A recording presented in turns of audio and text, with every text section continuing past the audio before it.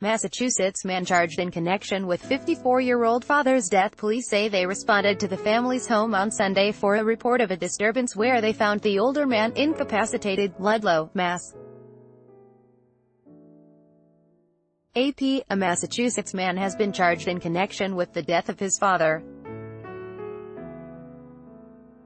Prosecutors say 27-year-old Joao Goncalves, of Ludlow, is being held on $50,000 bail after pleading not guilty to assault and battery with a dangerous weapon, and malicious damage to a motor vehicle in the death last weekend of 54-year-old John Goncalves.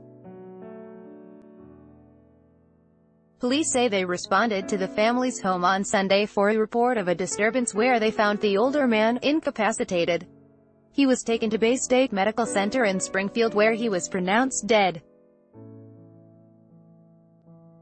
The death remains under investigation. The younger man is scheduled back in court July 3. It could not immediately be determined who is representing him. Advertisement by Taboola. Sponsored links. Promoted links. You may like family-minded. 12 most family-friendly dog breeds. Family-minded. Bell. Say hello to the app which gets